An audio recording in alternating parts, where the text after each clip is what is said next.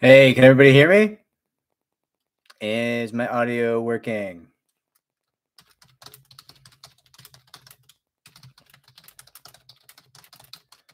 Hello, Tvid. How are you?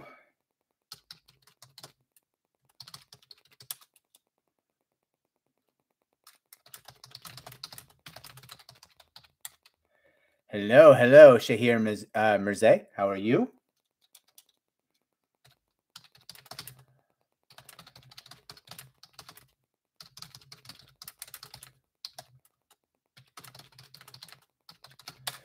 Do we have any questions I can answer?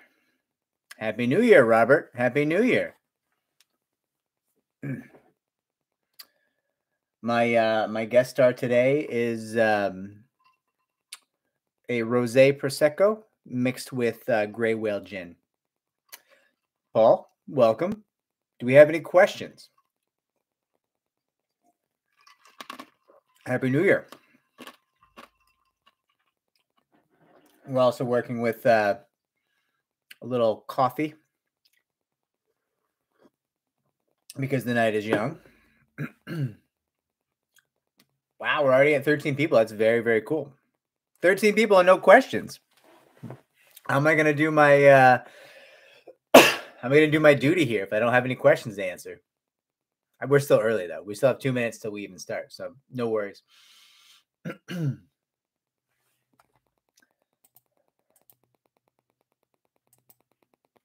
YouTube gets really like oddly excited when I go live.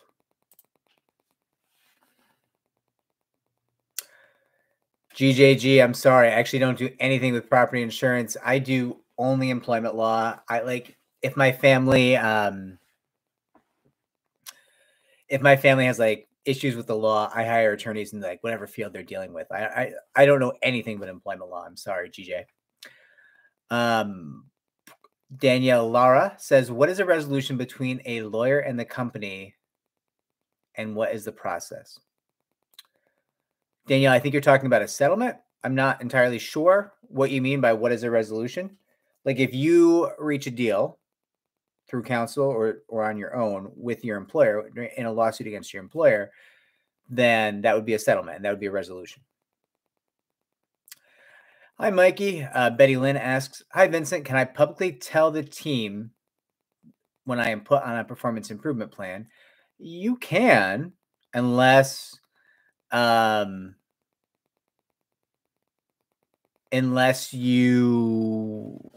have agreed not to. Like there's no legal reason that I'm aware of in any jurisdiction why you couldn't share that unless you have signed some contract saying you won't. But break that question up into two parts. One, can you? The answer in most jurisdictions is going to be yes, unless you contractually agreed not to. Two, should you? Should you? Well, that's probably generally, maybe, probably not. It's not like your coworkers are going to like rush to your aid and help you necessarily. So I wouldn't recommend it. Shahir, Ronaldo or Messi, I don't know. My entire exposure to football is that TV show with Ryan Reynolds and the guy from It's Always Sunny in Philadelphia. Sorry. Robert Stalhersky says, I have two questions, but the first is if the retaliation portion of your case is beyond the federal statute of limitations, but within the state statute of limitations, would you sue the whole case in state court? Robert, depends. Depends if you can find a claim that would legitimately keep you in federal court and you like the procedures, the jury pool or the procedure or whatever it is. We just did a video on choosing state court versus federal court. If you did that process of making that decision and you heavily came down on the idea that you want to be in federal court for whatever reason, then I would probably search around and try to find a federal claim that you can legitimately bring, like a sincere claim that could win. You can't just do it like a fake junk claim. It's not going to work out for you. But if you have a sincere claim, like a real good faith claim that you can use for a federal question, a federal, actual claim, then use that to stay in federal court and just bring your state claims in federal court. if you don't have a reason why you'd prefer to be in federal court, then yeah, sure, state court's great if it meets your needs. Mikey, I am well. Thank you. How are you? Melanie D says, hi, what happened when a lawyer oversteps outside of the U.S.? I am suing for wrongful termination, but the company said an American lawyer is not allowed to practice in my country. Well, are you suing for employment issues that arose outside the U.S. or inside the U.S.? Like, I've sued lots of companies that are based outside the U.S., but I was representing an employee who was working within the U.S. So the idea that you're not like, I've sued companies in Singapore, China, France, I mean, all over the world. If they have assets and employees in the U.S., you can sue them in the U.S. That's not that's not necessarily overstepping. Oh, you're planning on flagging him to the state bar? I don't know. If you didn't have any connection to the U.S. with your employment, then that would have potentially been inappropriate. But generally speaking, if there was any tie to the U.S., that would be appropriate.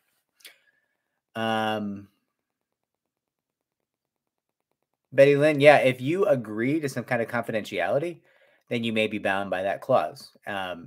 It's going to be about whatever you agreed to, whatever contractual clause you've agreed to. Also, though, I mean, if your employer has rules saying, hey, you don't talk about your performance improvement plans, and you break those rules, you could potentially be terminated for that. DK says, my former employer, which involved the recent merger of two larger medical practices, is using the same actor defense regarding my claim. I was not hired and fired by the same manager. DK goes on. In fact, my boss who hired me did not even know that I had been let go until after I had been terminated by the manager of the other merged practice. So does the same actor defense stand? I don't really understand how that'd be a defense. You're not alleging that the person who hired you discriminated against you. You're alleging that the person who did the bad thing to you, who terminated you, was discriminating against you, I assume, right? So it's not the same person. So why would they say it's the same actor? That doesn't even make sense or apply. Yeah,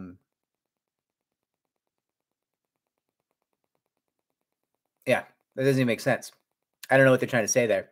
I would, if I was you, have your attorney figure out what the lay of the land is after the merger and who has liability, and sue everybody and let the courts figure it out.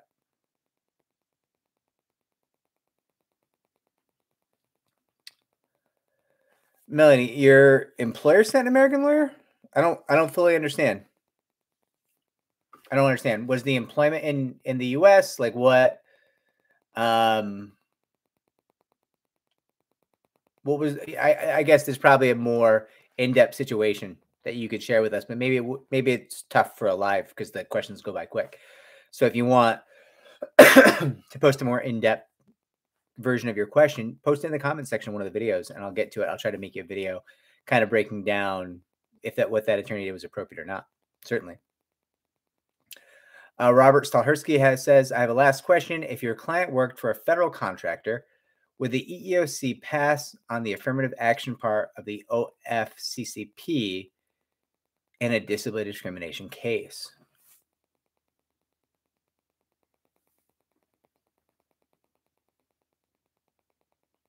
Robert, I'm gonna say one caveat here. Off the top of my head, I'm not sure. Second part of the answer is I would expect it would, but I don't want to tell you yes because I don't know for a fact. So I think so, but I can't be positive. Galaxy Climber, I have seen EEOC investigations take as little as 48 hours and as long as 4.5 years. The longest ever was 4.5 years. That is very rare, but I've seen that. See you later, Shahir. Take care.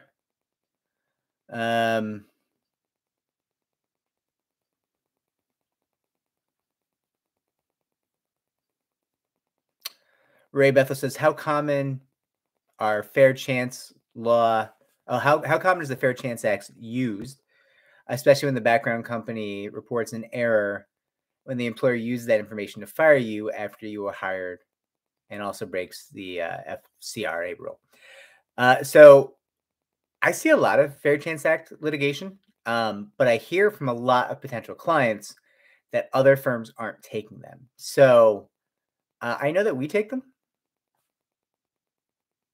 Like I know we accept those claims, but I can't say in general how common they are.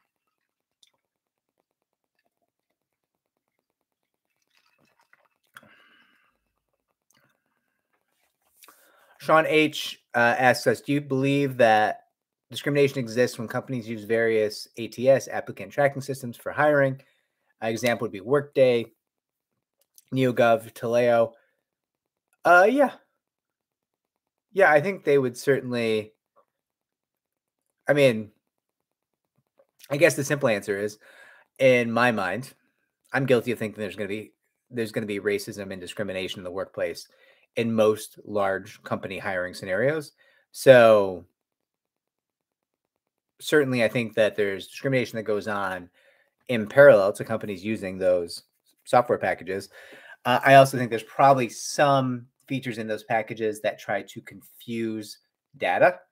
I've noticed that they seem to try to make discovery, like electronic discovery, with some of those software packages a little more unclear. So that's something I can say confidently.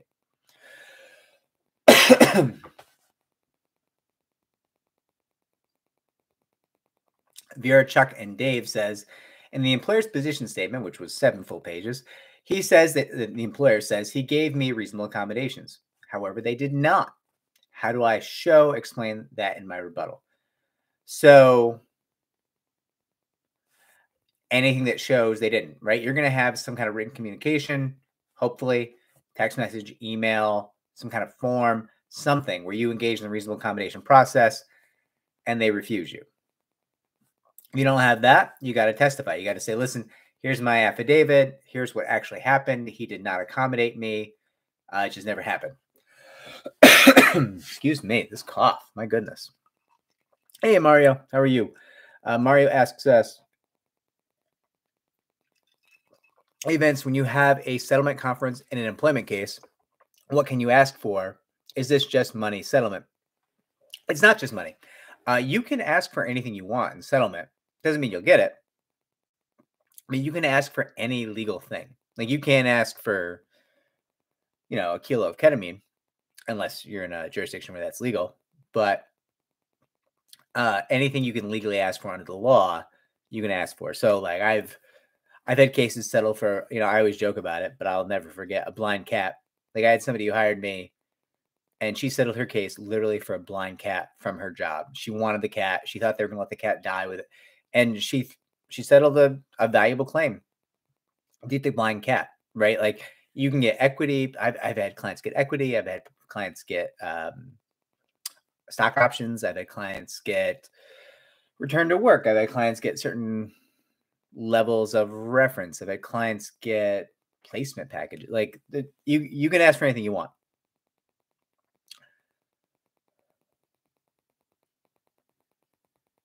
Okay, Melanie, I'll take a look.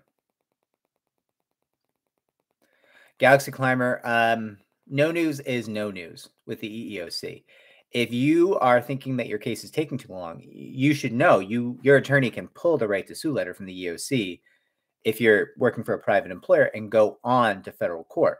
Like you don't have to just wait for the EEOC to keep doing nothing. Nora Pia says, Mr. White, is retaliation when management instructs the person you reported for sexual harassment to report you for harassment. If you act scared around them, I would certainly say that I view that as retaliation. Yes, I do view that as retaliatory.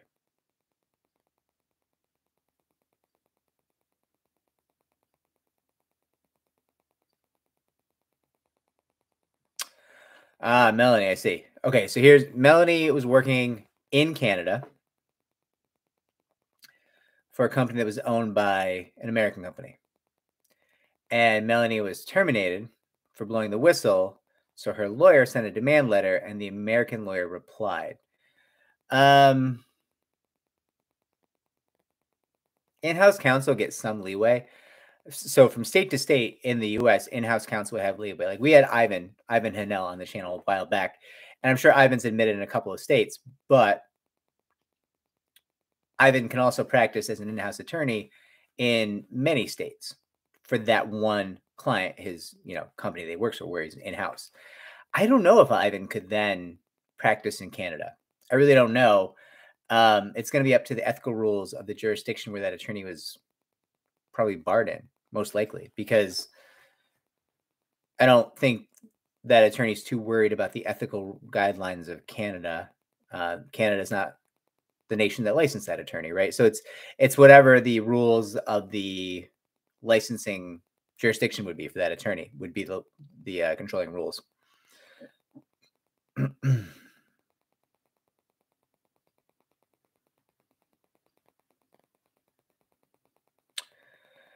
Got it. Yeah, Melanie, I don't think he cares. Like if Canada called me up and they're like, hey, we're investigating your legal practice, I'd be like, well, one, I don't practice in Canada, but two, you didn't license me, so ain't nobody got time for you, Canada. And I say that like I'm a Canadian citizen first, then I'm a U.S. citizen. I mean, I'm now a dual citizen, but I was originally a Canadian citizen, so I'm not like mocking Canada. I'm just saying nobody cares, right? Like, but by the same token, if Singapore calls me up and they're like, Vince, we think you've committed ethical violations, you're too aggressive in mediation, I'd be like, cool, good luck with that. Nobody cares. You didn't give me a license. I don't practice law in Singapore, so I don't particularly care what you think about my ethical obligations, right? So I think contacting that attorney's state in which she or he is licensed is probably more appropriate. Certainly more effective, I think. All right. Are we caught up? We have a pretty good turnout for New Year's Eve. I'm going to be honest. I was surprised. That people showed up. I'm glad you're all here. Remember, if you like the video, it helps us in the algorithm. I'm also surprised nobody's commented on the rubber ducky shirt. Are you guys just that used to me wearing weird outfits that this is normal now? Like, I wear the weird outfits for reactions. And you guys are like, oh, it's just Vince being weird. That's fine. We have a question here from Cherie Crossan. I assume Crossan maybe. Is there any way I can speed up mediation of my EEOC case? I filed on November the 20th, and when the EEOC sent the charge to my former employer, I was asked to go to ADR.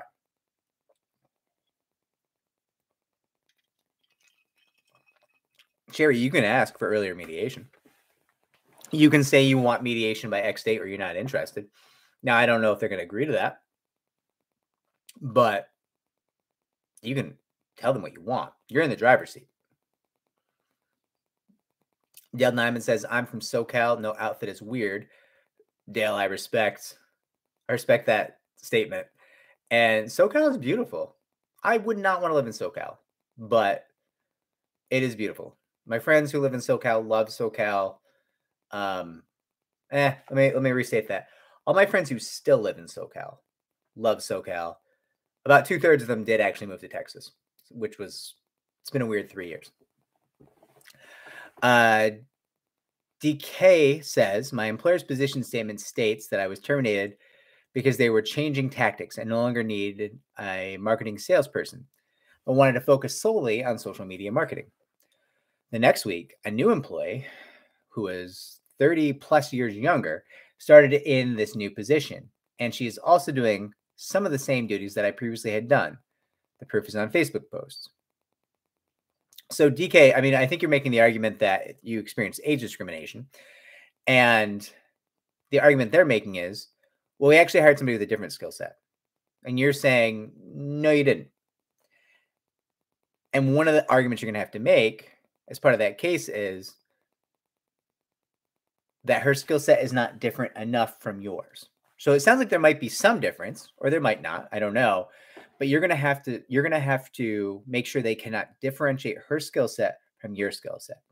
So if they're saying, oh, we went in a social media direction, you're going to want to backfill with all the examples of all the social media work that you were doing and all your extensive resume of social media work, right? You're going to want to make sure they don't get to differentiate her and say, listen, it's not the 30 years of age difference that matters. It's the fact that this new hire was a social media star, right? The sun, the moon, the stars of social media management, right? Like you got to prove that that's not what's going on. That's something you're going to want to fight heavily. It's going to become a real decision point, a real pitched battle in your case. Galaxy Climber says, so it is definitely a good thing if the EEOC contacts your attorney for more information or clarification about details regarding the case.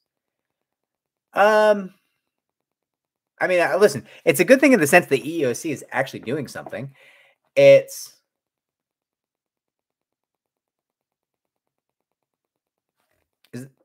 That's positive. I mean, it's good that they're getting involved. Beyond that, I don't think it means too much. I think it's just that the EEOC is actually doing something and actually trying to understand your case, which I view as very positive. Nora Pia says, the lawyers I contacted so far have not wanted to take my case. Am I presenting it wrong? Well, Nora, I don't know if you're presenting it wrong. I don't know how you're presenting it, and I don't know who you're contacting. We do have a playlist on how to kind of put like a little shine on your case, fix it up, make it real appealing to attorneys.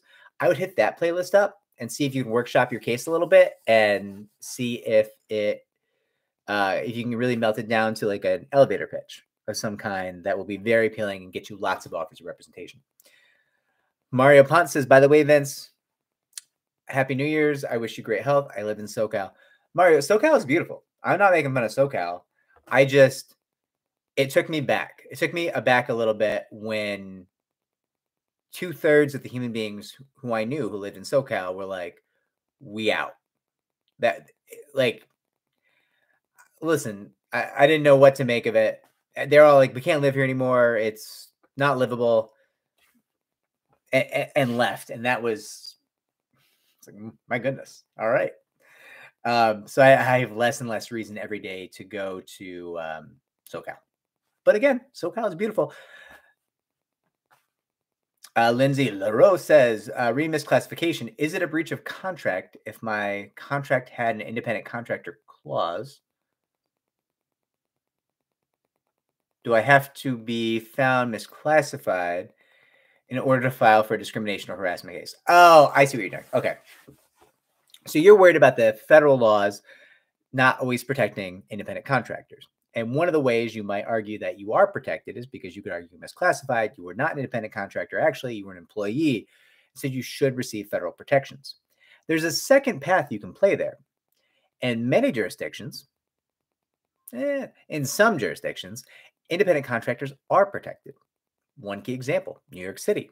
New York City actually specifically grants the same protections with the New York City human rights law to independent contractors that it does to employees. So there is more than one way to skin the cat. And the cat is actually at my door. I closed my door this time because the cat's been so vocal on videos. She's at the door like, let me in, let me in. Made it this far. Thank you. Somebody is asking about the weird outfit. It's my rubber ducky outfit. I thought you would get a laugh out of it. Melanie D says, what are the common negotiation tactics? They offered a lowball amount, which we laughed at and denied. We gave them our counteroffer, which they denied, and even withdrew their little crumb offer. We still laughed and considered it as a game. Have you seen that tactic often? Yeah, all the time. Melanie, I would say that generally, in my experience, the first offer is positional. It's like signaling where the defendants might hope or might expect the negotiation to go. So, like, I don't know what the offer was, obviously, but if somebody came and offered, I don't know, 20 grand, often I would tell my client, like, listen, okay, if we started at 200 grand and they started at 20 grand, there's a decent chance they think we're going to end up between 80 and 120, right? I don't know for a fact that's what they thought. I don't know what they offered you, but that's a possibility. Let's see. We have more questions. Oh, 1,500. They offered 1,500, Melanie. I mean, that's not even nuisance value. Like, nuisance value in this field is going to be like 5 to 15, sometimes as high as 20. So they were under nuisance value. They were telling you they thought your case had no merit, I think. Or they were treating you like a jerk. Lindsay LaRoe, I can't tell you the state laws of Colorado. I'm not allowed to. I can tell you the federal laws that pen through the EEOC and the federal courts in Colorado, but I'm not allowed to tell you the state laws of Colorado. I'm sorry, you're going to have to check with local counsel, but it would be worth your time to check with local counsel to find out if the local or state laws of Colorado protect independent contractors. And remember to check both state and local, which are not the same, right? The state laws of Colorado might help you, they might not, but like the local laws of Denver might help you, right? There's going to be like different laws in different places, so check those as well.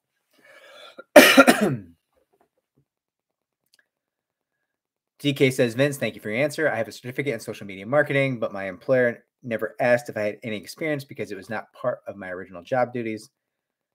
Okay, I mean, listen, that's going to be something you're going to argue, but they're going to say, well, we didn't know.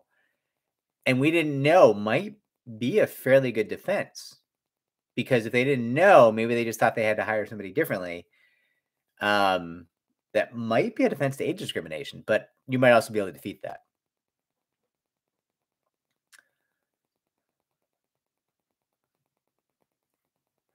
Betty Lynn says, in one of the performance improvement plans my supervisor wrote, he said that he will ask colleagues their opinions about me. Is this within the scope of a performance improvement plan?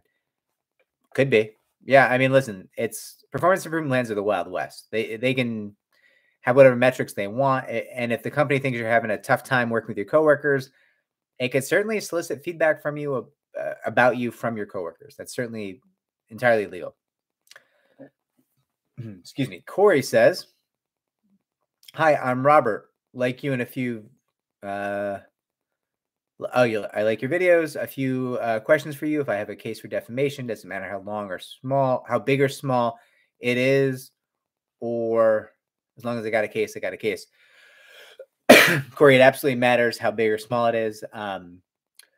Most defamation cases, clients pay for on an hourly basis, but not all.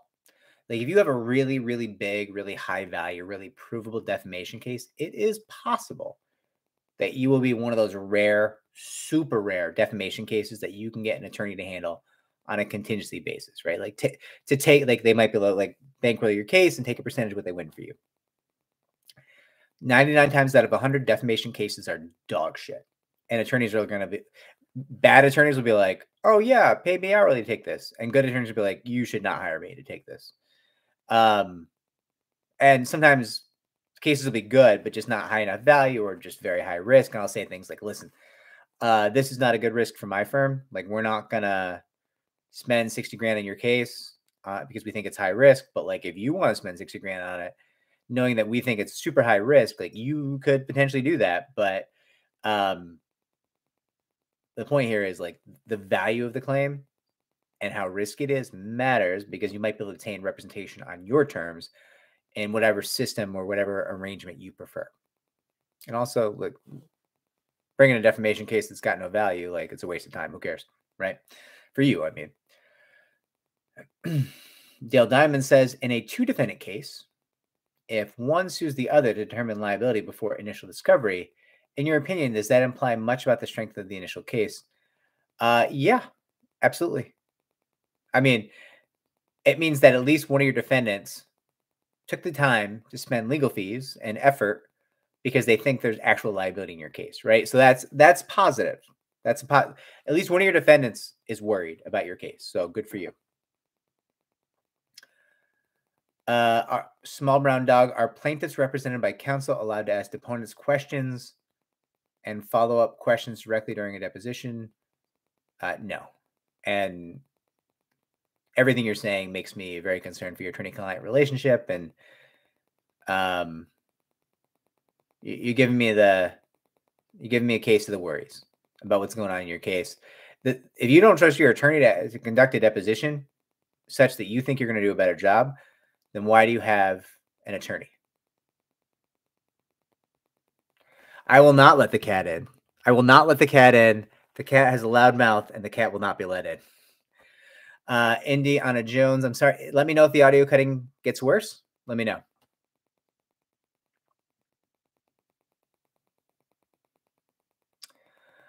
Okay, Robert Stalhersky says, okay, I lied. One more question. Is the total damage amount sought typically higher at federal court versus state court, or is there no difference? Robert, it changes from state to state because your state and local laws change from state to state. So in most jurisdictions, our firm would choose to bring a case in federal court for a variety of reasons. But that video I released a couple days ago about, choosing to be in federal or state court, it kind of underlines that, like, as the laws change and as the jury pools change from jurisdiction to jurisdiction, you might in certain situations choose state court and you might seek higher damages because of a change in law or change in the case law, or change in the venue, change in the judge, change in the jury pool. There's a lot of things that can happen that might change your demand in different courts. Choosing federal versus state is always a detail-driven question. And that video that I put out a couple days ago, I don't know if that video was for you or for somebody else, but it was a discussion. I think it was like a 20-minute discussion of some of the things we think about when you're choosing between federal and state court. Chris Valentine says, I respect the mustache. I can only see a little tiny avatar, but it looks like a very good mustache. So if I was wearing a hat, I would take it off to you. Chris Valentine says, Vince, how do I put together a rebuttal without copious notes diverting and defending myself with their lies? I want to give a sharp, possibly salty rebuttal. Chris, I put all of my core of my being into a rebuttals 101 video that I created like 6 months ago. That is, if you're doing a pro se rebuttal, you're representing yourself and you're doing a rebuttal, that is my final word on rebuttals. I sent it out to a gentleman today. Somebody emailed me like trying to get like our internal firm rebuttal structure. And I was like, I made you this video. This video is going to help you. And I hope that video helps you as well. Like, that's how I think a pro se litigant should structure a rebuttal. I think it is the best path for a pro se litigant to reduce risk and add value. Do I think that better rebuttals could be created and means not using that video, like other tactics? I do. I absolutely do. But I think in general, for pro se litigants, this is the simplest and most effective means to reduce risk and add value to your case in a rebuttal. But obviously, listen, if you have counsel, you're going to have a team, you're going to spend a lot more time, you're going to have a lot of experience at your disposal. It could be better. Galaxy Climber, what are the other levels besides nuisance level cases? I would say, there's nothing like formalized. There's nuisance value cases, but there's also, solid cases. Solid cases to me are anything $40,000 and up. I mean, those are claims that are worth money, that are potentially worth pursuing. And then, you have, once you get into 6 figures, you have low 6 figures, high 6 figures, and you have buy yourself a farm. Just the 7-figure cases, right? TEJ says, is it true if a company has to pay out a settlement, someone in the company will be fired, like the person who caused the liability to the company? Often, yeah. Often the person who caused the liability will be fired, but not always. Supervisor lied in an email and got me fired. Does that matter? Corey, it matters if the lie or the termination were motivated by some form of discrimination or sexual harassment or retaliation.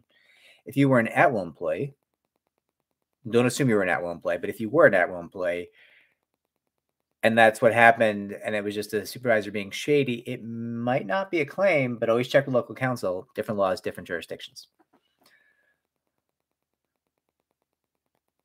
Made it this far. This is not a costume. I am wearing this to my New Year's Eve festivities tonight. This is how I dress in my finest finery. Obvi. Cherie Croissant says, my former employer tried to get me to sign a blood oath my severance. Can I add that to my damages? I mean, was it actually a blood oath? If they were like, if you let us cut you open for the severance package, then yes, I think you might include that in damages. If what you're actually saying is they tried to get me to sign a severance package, and as part of that severance, they wanted releases and confidentiality and some non-disparagement clauses and all the normal stuff, then no, that's not a damage. That's someone offering you a severance package and you saying no thank you. You can be mad as you want about it, and I think you might be right to be mad, but it's probably not a source of damages for your case. Henry Best Believes says, if one person that accused me and another made a decision in my termination have switched locations, does that hurt or help my case? One moved out of the country, the other moved across the country. Both still work for the company, and the audio is good here on my end. So the one who's out of the country might be difficult to produce as a witness, and that might be in your favor. The one who's on the other side of the country, probably not that hard. Also, there's a decent chance that many courts will let them appear telephonically, so don't count them out yet. All right, let's scroll. Whoa! I hit the scroll button and jumped a whole bunch.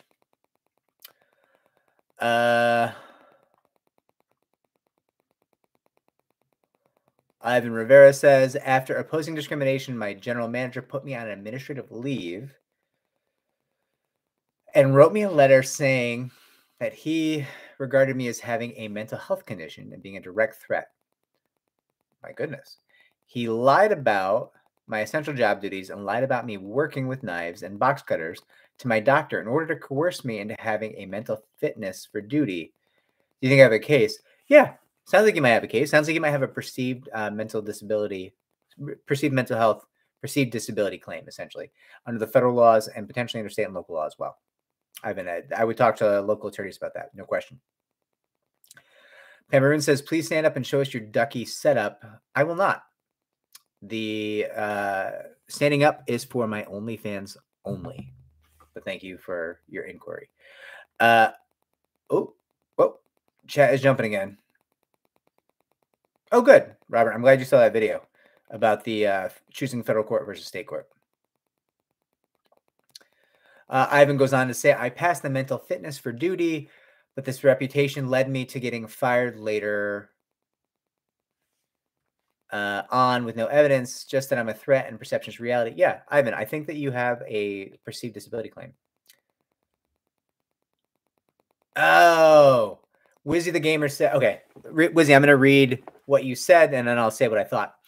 Wizzy the Gamer says, hey, buddy, I recently said in a video post, how are your questions so relevant to me? Meaning that I'm shocked how relevant your answers are to me. I wasn't saying you weren't relevant. Sorry for the confusion. I read your response quick, and I was like, I mean, it's not relevant. Then it wasn't for you. And I'm sorry. Like, my response was kind of like, listen, man, I'm sorry I didn't help, but like, I think I've directly answered like multiple questions for you. So like, this is a weird swing. Like, it was my only response that I was like, I don't get it, man. What's going on? Sorry, I tried to help. Like, but thank you for saying that. That actually makes me feel a lot better because I just responded to that and I was like, okay, well, sorry that your free help wasn't what you wanted. But thank you. Thank you for saying that. Mario Ponce says, Vincent, if I am not disputing termination because I know I was wrong, can they use this against me, my other causes of action for failure to accommodate and failure to engage in the interactive process? Mario, you're going to have discrete claims. Like, the termination claim is going to be one part of it, and it's going to be the lion's share potentially of your damages, but it doesn't mean that your other claims are extinguished. The other claims still could be won and still have their own value.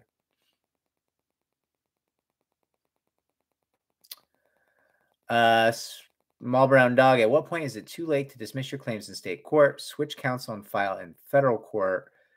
I mean, the easiest way to answer that question is, did you file an EEOC charge within 300 days or 180 days, depending on what state you're in?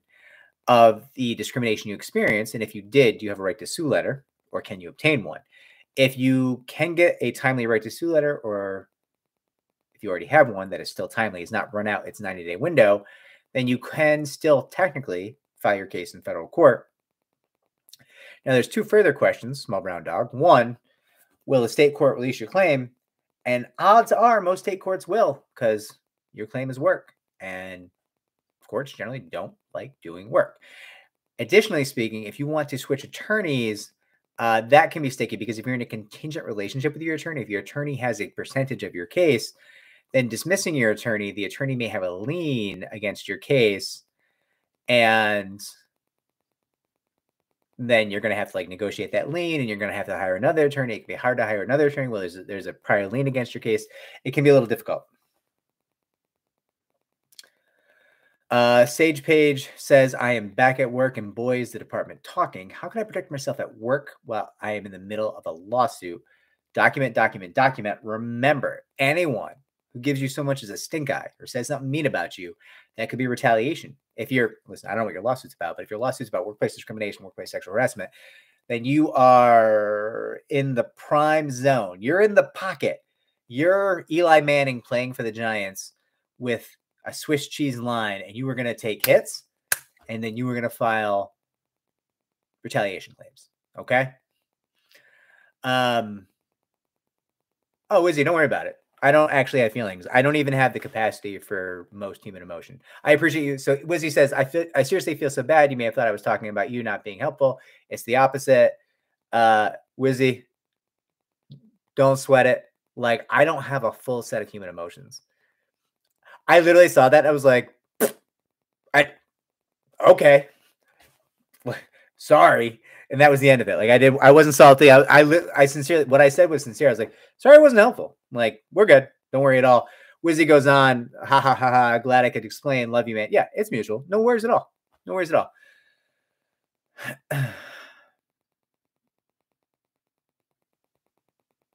Okay, Melanie, I'm really glad I helped. Kristen says, have you found that return to office policies are negatively impacting people with disabilities? Yes, although it obviously depends on the disability. The return to office litigation has been insane. And it's so different now, because companies used to say, we don't do remote work. That's not reasonable for us. Spent the last 3 years proving it was reasonable. They did it, right? So now when somebody with an immune condition says, hey, I can't go to the office because I can't, the vaccine doesn't work for me, and this video just got demonetized because I said the V word. YouTube. I know, who cares about the money, but it's just weird because they're going to restrict the video now. There's a little AI censor, we got to cut them out now. So somebody with immune condition says, I can't go to work. And the employer says, oh, that makes sense.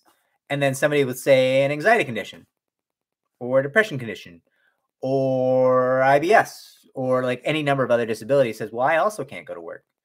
The employer is in a much harder place to say, well, we don't care about your thing because it's mental health, because the law doesn't differentiate, right? A mental health disability is as real under the law as a physical disability. Now, listen, are there some differences between I'm suffering and I could die? Yeah, sure. I mean, there are differences. I'm not saying one-to-one, but I am saying people with disabilities have a lot more leverage now. But also, I mean, listen, I'm not a mental health professional, but it seems like a lot of people had their disabilities exacerbated a great deal. And a lot of damage was done. A lot of suffering was caused by the isolation and stuff like that. And people are having a really hard time with certain disabilities going back to the office. So, yeah, I think return to office is hurting a lot of people and creating a lot of litigation. Let me take a Tums while I read the next question from Lindsay Leroux.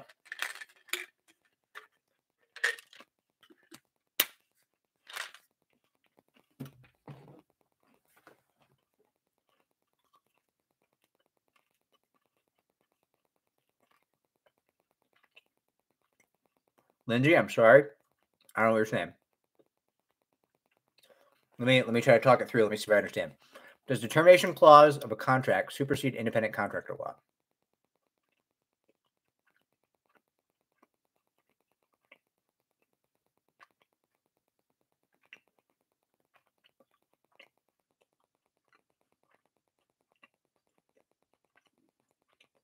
Well,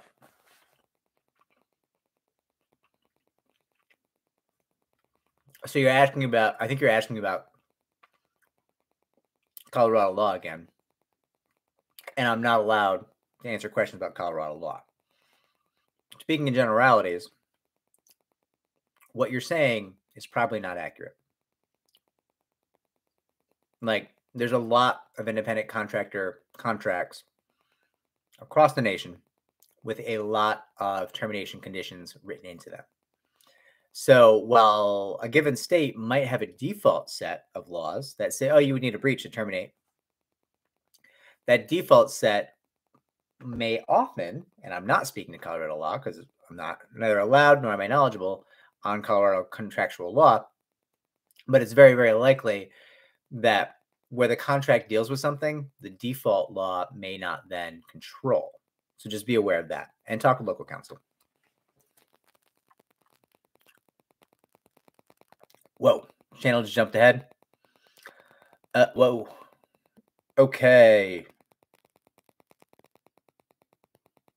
Indiana Jones says, if the owner of the establishment I work for told management to cut the hours of those people, whoa, we got those people, and the only people who were affected were African Americans, is that a case for discrimination? I mean, yeah. So at any point where you have a you people tied to a negative workplace consequence, go ahead and file that. I mean, listen, go ahead and check that local counsel. I can't tell you what to file, not file, but like, I mean, even white people who live in places where they've never seen a black person know what you people means. You know, I mean, like, literally populations in Tibet who have never in their life interacted with an African American or an African for that matter, or anyone who wasn't Tibetan, perhaps, would know what you people means, right? Like, I think we all know what you people means, or those people. God, people are so fucking shitty. All right. Cherie Croissant says, I was fired after reporting my boss made a derogatory remark to a room of only African-American staff. After I reported it to HR, he egregiously wrote me up and I was fired in less than 30 days. Retaliation claim. Talk to an attorney. Bring that case. Retaliation claims are generally lower risk and higher value for a variety of reasons. We have a whole bunch of videos on why and how on the channel. But yes, retaliation claim.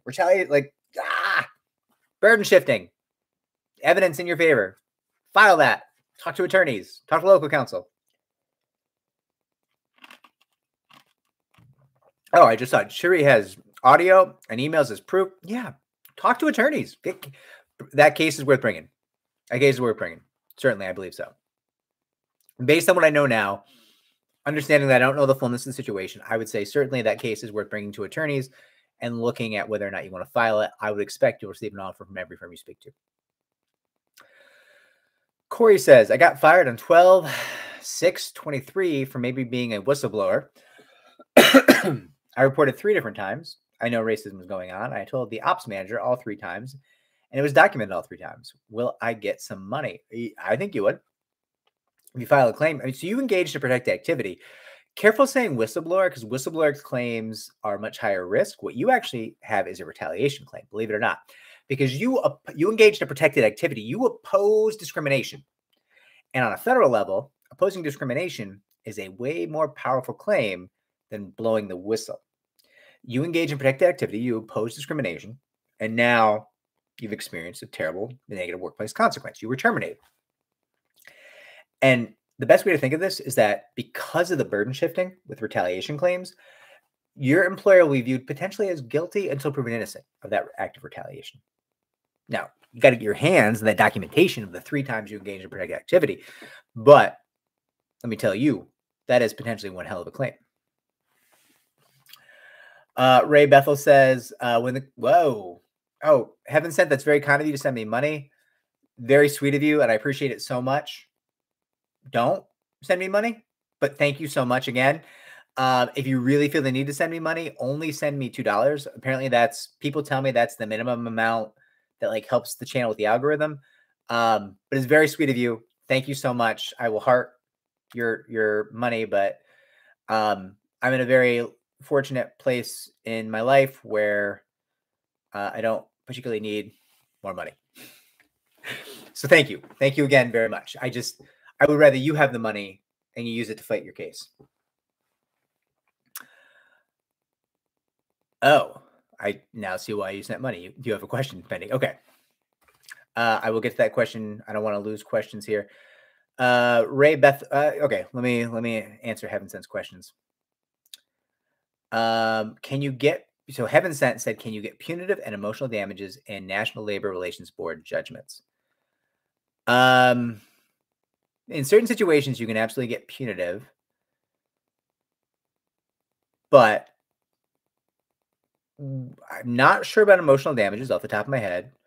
I actually assume maybe not, based on my recollection of some of the NLRB rulings that I've read. But I'd have to check for you, and I'm happy to do that, certainly, when I'm not live at some point. If you want to comment this question on a video, I will try to create you an answer that will go live on the next 7 days. If you get this up in the next 48 hours. I will pull the damages specifically, but when you comment your question on a video, tell me what the claim is for specifically, because that's going to help me give you a more complete answer. Okay. Last thing I'll say with the NLRB is, remember, the NLRB can force settle your case, which sounds insane, but is a fact. They can just contact you and be like, hey, congratulations, your case is settled. You're like, what? I didn't settle my case. Like, no, we did. I did. I'm the investigator in your case. I chose to settle your case. You're like, but I didn't want to settle my case. I'm like, well, I settled it for 20 grand. I didn't agree to that. Well, but you don't have to. I did. That's a scary thing that the NLRB can and often does do. So just be aware of that. All right, let me go back here. So Ray Bethel says, when the company fires you and realize they violated the law, do you have to accept the job back knowing you're in a right to work state? Does not accepting the job hurt your case? Ray, it hurts your damages. So to whatever extent you had economic damages, when they offer you the job back and you refuse it, they can make an argument that your economic damages stop growing. Now, you can argue that you still have emotional damages and potentially punitive damages and some amount of economic damage that accrued before they offered you the job back. You can also argue that your economic damages should still be growing because you don't want that job back because those are shitty people and you don't want to work for them. But them offering the job back does give them a fairly solid argument that you're going to have to wrestle with, and which they might be successful with, which is, again, your economic damages can't keep growing. We tried to bring you back. We tried to mitigate this. We tried to make this right.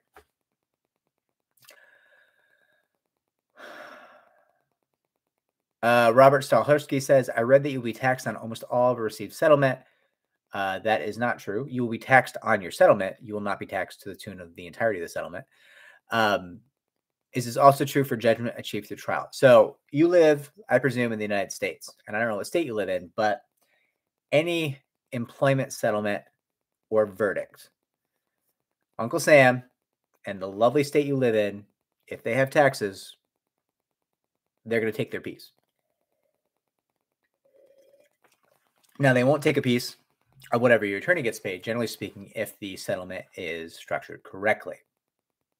And that helps a whole bunch, right? Because your attorney is going to get potentially a percentage, and you're not going to have to pay tax on that percentage that the attorney gets, and that's very helpful. But, yeah, you're going to be taxed no matter what. And I will say, in settlement, at least, you can structure the settlement to be best practices for you with your tax professional before you agree to the settlement. But last note there, the IRS keeps a very avid eye out for these settlements. They actually hunt these settlements because people used to structure these settlements in ways that were a little too aggressive for the tax treatment. So the IRS eyeballs an awful lot of these settlements in this field. Cherie says, how do I proceed in mediation? Aggressively. Sounds like you have a hell of a claim. So like Cherie's got some pretty solid retaliation claims, a lot of proof. Yeah, I would say, listen, calculate your damages. If you have counsel, have a conversation about what they think you should demand, and then go with what you feel is right for you. But you have a real strong foundation of your claim. Like you're in a good place. Excuse me, I would not be a pushover at mediation, certainly. Okay, what do we have? What do we have?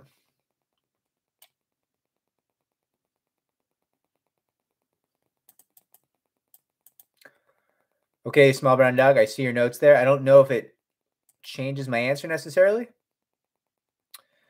Henry Best Believe says, I got suspended. She then talked to coworkers and influenced the investigation. HR managers never asked for a statement from me or from my witnesses. My witness was a manager.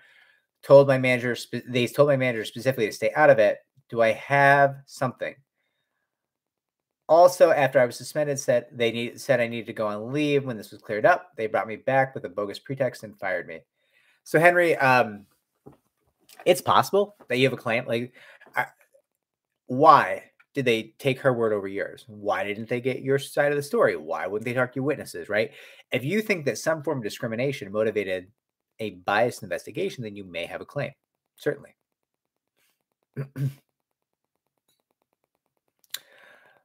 Oh, Wiz the Gamer says, oh, and in that last comment of mine on your video, I wasn't talking about your intake specialist. The local intake specialists have told me they only accept termination cases. Very discouraging. Wizzy, I knew you weren't talking about mine because I spent a lot of time listening to those recordings with our intake specialist. Like we do not, an intake specialist was like, you got to be fired. We don't care. Would not be here. That would not be acceptable to me. And I don't feel that way about cases at all.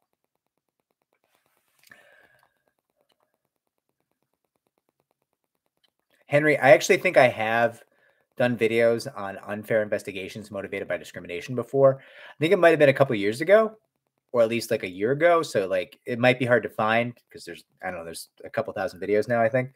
But I'm not going to do a fresh video on that because it doesn't come up that often. But like the original video on that was, I think, pretty good. I think I spent some time. So, check it out. See if it helps you out. And if you have follow-up questions, I'm certainly happy to help. What do we got? What do we have?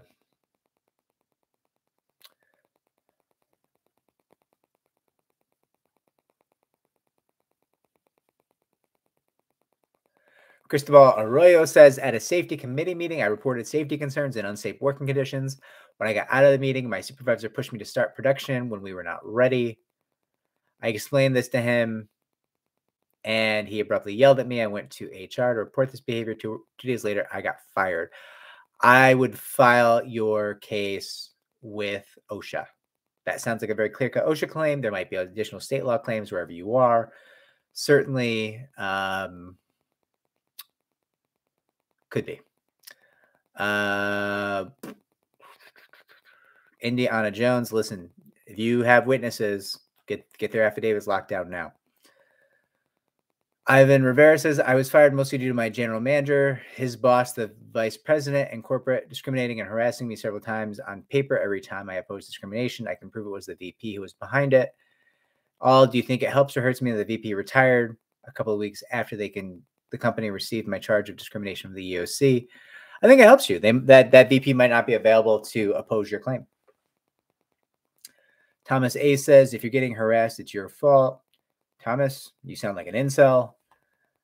I'm not saying you are. I don't know you. Just saying that post was a little incel-y. Small brown dog, if a physician employment contract has 90-day notice provision, but no pay in lieu of notice or garden leave clause, can they pay you in lieu of notice if it hurts your patients or reputation? I mean, if you agree to it in a contract, odds are a court would say, well, you agreed to it. And why would you agree to it if you didn't want that term? You might be able to argue to a court in some jurisdiction that that's unduly burdensome or unfair to you. I can't speak to what a court might find. But if I kind of, as you're explaining it, it sounds like you made a deal and you don't like it anymore, which might not have the most traction. Happy New Year, Lindsay LaRoe. Gigi says, my lawyer sent a demand letter. We are past due 90 days. She gave them 30 in that letter. I try to talk to her. What's going on? She's always busy. I have a feeling something very shady is going on. Gigi, I would not assume something shady is going on. I would assume something lazy is going on. This happens a lot in this field. So there's a lot of attorneys in this field who are overwhelmed, who take on too many cases because they get excited about lots of cases and they want to make lots of money. And then they take on more cases and they actually have the staff or the ability to work properly. And they get overwhelmed, and sometimes they get big fat settlements and they take a couple weeks off and they don't want to. So like I would, do I know the attorney's not shady? No, there's a lot of shady attorneys in the world. I'm not saying your attorney's not shady. I'm just saying, don't jump to the idea that your attorney is shady when there are simpler answers like Occam's razor. The simplest answer is probably the right one, where there's a decent chance your attorney is just overworked, lazy, incompetent. Like there's much simpler answers than shadiness. Lakers in 5, can you get punitive damages from EEOC mediation? So the true answer is yes. You can get any form of damages you negotiate for from a settlement. And you're free to negotiate for punitive damages if you want to. Important additional information, Lakers in 5. Most employers are not going to negotiate punitive damages at a mediation. Most employers won't. Thomas A, that's actually a good post. Thomas A says, find your lawyers off the bar database, not cartoon-looking ads. Don't Google.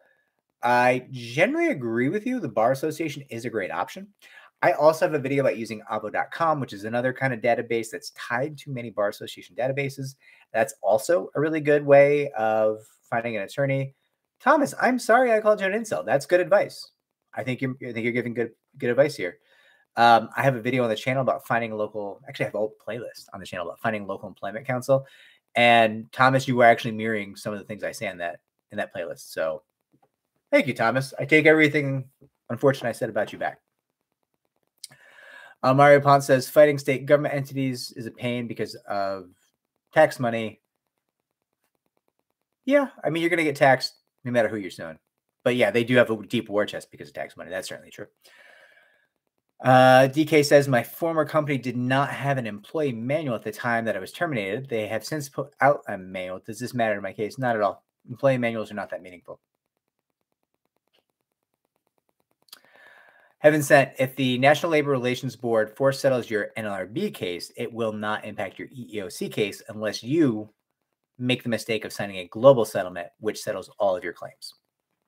Just make sure that you don't sign a global settlement that settles all of your claims elsewhere. Corey, you should be upfront with your lawyer. You should be upfront with your lawyer. So Corey says, when I choose a lawyer, should I tell him or her that I want to take it to court so I can get punitive damages? Quick answer is you should be upfront with your lawyer and honest. So yes.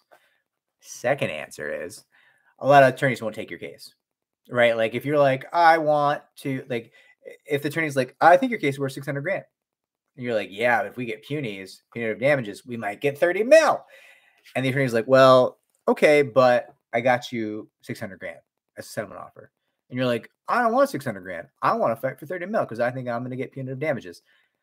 Like a lot of attorneys are going to think you're an asshole and a crazy person and that you're not understanding the risk of trial and that you're wasting a lot of time and effort and money and you're trying to throw away $600,000 that they got you. So like, be aware there's a tension there, right? A lot of attorneys are not going to be like super pumped about you refusing really good settlements because you think you might win more punitives at trial. So just be aware of that as you're being upfront with your attorneys.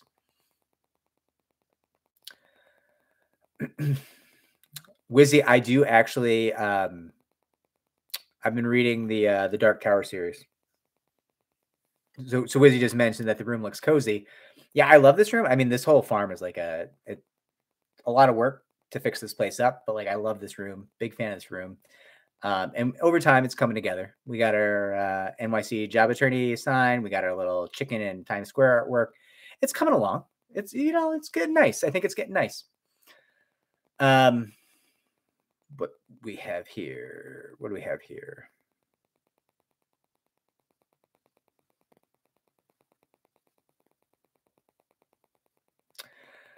What do we have? Oh, made it this far. Whoa, Gigi, that is very kind of you. You did not have to send me money. I don't know how to like your post, but thank you. It was very, very kind of you. I just have to repeat, everyone, you don't need to send me money. But thank you very much. Made it this far says, if the employer is trying to run out the 90-day clock for me to file a federal claim, should my attorney stop waiting and file the federal case? Yes. Or, I mean, you could execute a tolling agreement, which is like a contractual agreement to let that case be filed later. But yeah, I would just file. Like, why would you let a 90-day statute of limitations with the right to sue to run out? Like, file, in my opinion. Happy New Year to you as well, Henry Best Believe. Oh, SagePage says, women are coming to me to share their pregnancy discrimination stories. Should I remain silent on the details of my case and retain the information for evidence if needed in court? That's up to you. That's more of a moral question in a lot of ways. I mean, listen, sharing details of your case can let the employer ultimately find out about your case. Like, there's a lot of situations where somebody will out you about your case if you share details about your case. But you're it's a question of like, do you want to talk to these people? Do you want to corroborate with these people? Do you want to collaborate with these people? There's a lot you can do with co-defendants that might be positive. David Leo Campos says, over a year, work failed to accommodate me on a religious accommodation tied to the mandates. Is there a delay of accommodation? Looks like the mandate not going well. Yes, the mandate is not going well, and you're correct with that. Like, most mandates are being dropped, but unless you're from one of the very few religious sects that have a long and tried and true history of not accepting medical care, such as the medical care that was mandated here, your claim is probably not very good. So most of those claims were thrown out. There's a lot of really negative case law on the mandates, and the fact that the mandates were stupid isn't going to help your case, believe it or not, which sounds insane. I know that sounds insane, and you're probably getting mad at me right now for saying what I'm saying, but like, unless you listen, if you're a Christian Scientist, actually, I don't even know if Christian Scientists can anymore. There's like 2 faiths right now that I can remember off the top of my head that are like really successful at getting the religious accommodation to beat the mandate. And then there's just a whole bunch of people running around who say like, well, I personally believe, and that's not necessarily going to fall. Like, it's still a religious accommodation, but it's a religious accommodation based on personal belief, not the rulings of a governing body of a religion. And courts and agencies do tend to treat those two things very differently. If you can prove in the writings of your faith or the ruling body of your faith that they have a hardline rule about accepting a certain kind of medical care, then then somebody just wrote punies, and it was very funny.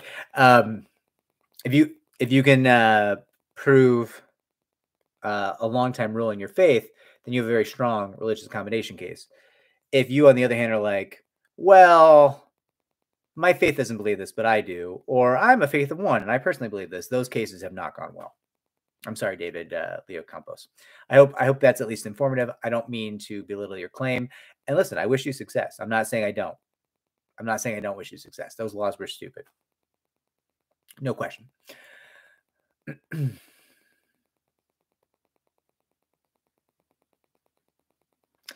Ivan Rivera says, my charge of discrimination was officially filed in mid-May of 2023. I have not received the company's position statement as of yet, and it's about to be 8 months. I agreed to mediation, but have not heard a response from the company. It is still under investigation in the portal. I have not been assigned an investigator yet. Is it good or bad in your opinion? I want to rebuttal already. Yeah, it's not good or bad. I mean, it's bad in that they're keeping you waiting, but it's not bad as in like they don't believe in your case or something like that. It's just the EEOC is overstaffed, and the people it is staffed with generally don't care about you. I mean, they're government employees. Government employees generally don't care, right? Um, it just kind of, they are who they are. It is what it is. And not all EEOC employees are created equal. Some are amazing, right? I just need to address the person who wrote punies as in like laser pew pew knees. That made me chuckle really hard. I can imagine like a client just at a mediation. I can imagine myself at a mediation. Somebody's like, "You'll never win punitive damages. You'll never win punies." And I'm like, pew pew. I think I will.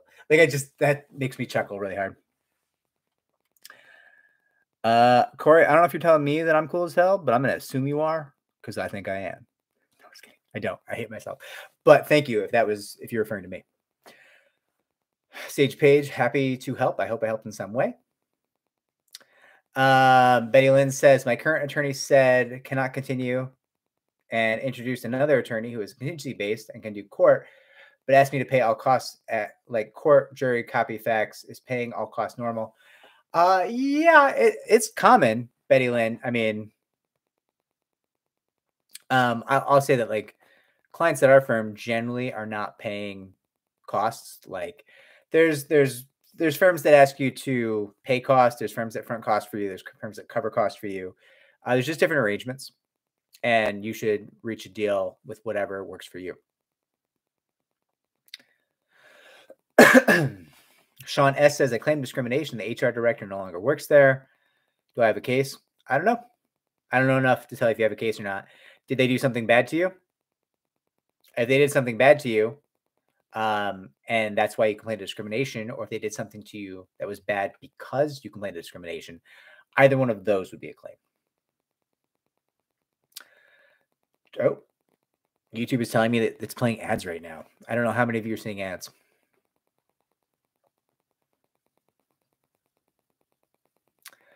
Chuck P801 says, how should I play my hand with 3 hours of audio of upper management and a GM saying they are going to let me go because of my disability?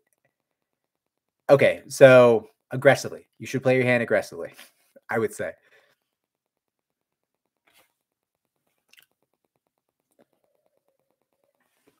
Am I caught up? Is that the last question? Did I actually answer all the questions on New Year's Eve? If we're out of questions, I'm going to go live my life. Richard, I am the second best employment lawyer on YouTube. We know there's one bigger. Richard, it's always good to see you. I feel like you've been on the channel for so long now. I feel like I have a parasocial relationship with you. That when you don't actually know somebody, but you feel like you do.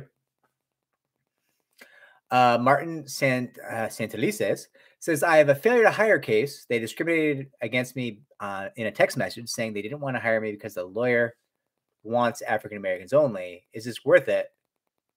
I mean, yeah, it sounds worth it. Listen, if you're not African American, and if you're in possession of a text that says we're not going to hire you because you're not African American, that's a case that has value. I would talk to local attorneys, consider filing that. That sounds like it has a value. I mean, listen, I don't know anything else about the case, but based on what you're sharing with me, that sure as hell sounds like a claim. And if at any point somebody's writing to you that your race is the reason you're not getting a job, that is a claim. We can go ahead and I can support that shorthand pretty strenuously. All right, I think we ran out of questions today. So an hour and 10 minutes in, usually we go an hour and a half before we run out of questions. Actually, I don't think we ever run out of questions before. One last question. Okay, Melanie D says, I am planning on playing aggressively given the employers asked me to retract my whistleblowing reports. Would that be a good strategy in your opinion? Melanie, I don't think I know enough about your case or the laws where you are. I think you're pursuing a case under the laws of Canada, and I don't know the laws of Canada, nor am I allowed to speak to the laws of Canada. I am not a barrister. Is that what you have up there? So my thoughts would be of lesser value about a claim in Canada. But generally speaking, if you have a strong claim and you know it and you can prove it, I would urge you to be aggressive, certainly. Okay, everyone, we are an hour and 15 minutes in. It was lovely. I hope you're all having a great holiday. I'm going to sign off, and I will see you all in 2024. And I hope that your employment woes end and you don't need me anymore and I never hear from you again. Not because I don't want to talk to you, because I don't want you to need an employment attorney. It sucks to need an employment attorney. It's never good. It's never good when you have to talk to me. Trust me, my friends. My friends will let you know. It's never good when you have to talk to me. Ooh, Michelle Tarleton, I'm really glad to hear about the New Year's Eve gumbo. And I hope it's helpful. And I hope that you are well. Everyone, have a great holiday. And signing off. Remember, if you can, like the stream. It helps the channel grow. Bye. Thank you, Ivan. Thank you for saying that. Happy New Year.